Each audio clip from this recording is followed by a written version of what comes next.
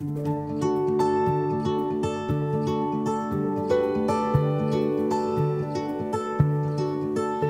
am personally so proud of the Knights of Columbus and my brother Knights who are on the front lines of placing these ultrasound machines in pregnancy centers. So here we are, 13 years later, we've put in 1,500 ultrasounds. The ultrasound program is the most successful pro-life program the Knights of Columbus has ever undertaken.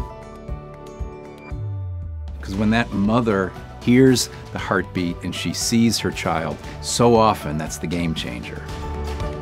We truly believe this is the front line of culture change and building a culture of life in the United States and really around the world. We are honored to have the Supreme Knight come for this dedication. We appreciate the support of the Knights of Columbus more than I can say. I can't overestimate the importance of ultrasound with what we do. It is a critical piece of our serving women. In the name of the Father, the Son, and the Holy Spirit. Today we gather to bless this imaging device. Its purpose is to assist in promoting life and protect the unborn and assist the mother. Because of the work and generosity of the Knights of Columbus, the Knights do so much for the pro-life cause, and to have them come here for this dedication of the ultrasound machine is a great honor and privilege for us. The effect of these ultrasound machines on women is incredible. It shows the commitment of the Knights to life, to working for the protection of the unborn. Call the Knights the strong right arm of the Church, and they are indeed.